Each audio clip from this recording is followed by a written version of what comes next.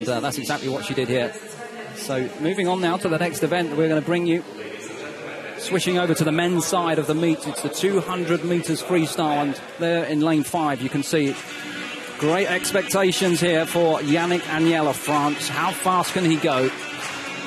And him and his training partner, or stablemate should I say, at the Nice club, are both in attendance here in Berlin for the first time since the Olympics, that golden summer that they had. And although Yannick AGNEL was not the fastest this morning, Darian Townsend was, and Townsend from the Republic of South Africa is the fastest currently in the world. But up until now, Townsend hasn't had anyone near the pedigree of Yannick AGNEL next to him. So there's Tommaso De Sonja, top 5 so far this year, 1:43.84. That's the 5th fastest mark in the world currently.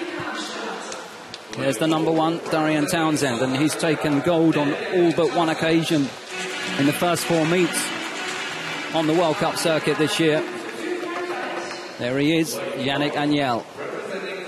What an absolute superstar. Is he going to bring this place alight? Paul Biedermann, he's inside the top 10 at the moment. 8th fastest in the world with the 1:44.49 that he achieved in Moscow a few days ago. He's the world record holder and the World Cup record holder. And Daniel Skarning of Denmark in lane 7. And finally, out there in lane 8, it's Vinicius Baked of Brazil.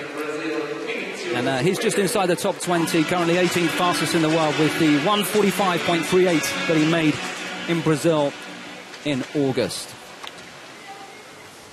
So much has been said about Yannick AGNEL in recent months. Let's see what he's got in the tank for this one. His first outing on the short course season. Now, will he start it off with an explosive 200 meters freestyle? What if Paul Biedermann has anything to say about it? He'll try to beat him into second place.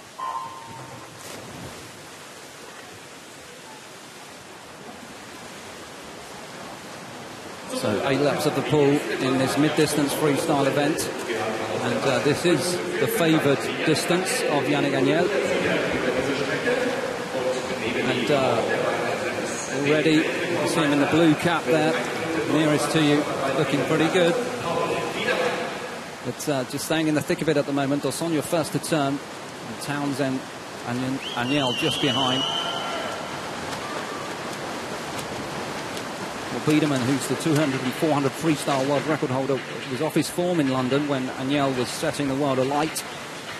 And he didn't even make it into the 400 free final there. And he was out of the medal chase in the 200 too. So how will he do here alongside the Olympic champion?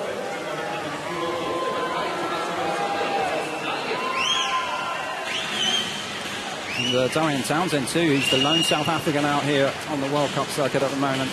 He ranked 7th last year, and he's been having a sterling experience thus far on the Fina Arena Swimming World Cup. So Townsend starting to make his move now. 1/4 second ahead of De Sonja. AGNEL just a couple attempts back from there in 3rd. So as they come up for this turn, they will head for home. Now, who's got what it takes to claim the top spot on the podium? And it's looking very close indeed, but, well, what a way to win. Just turns it on at the end in the last 15 metres and just blasts the rest of the field out of the water, looking very comfortable. And it was a 1:42.10. And that is world class.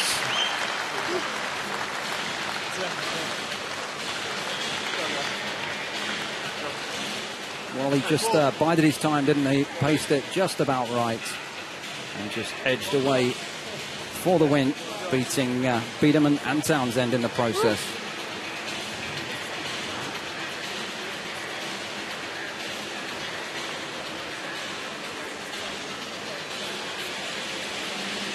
So there's a confirmation, 1:42.10, and well, that's the fastest in the world this year.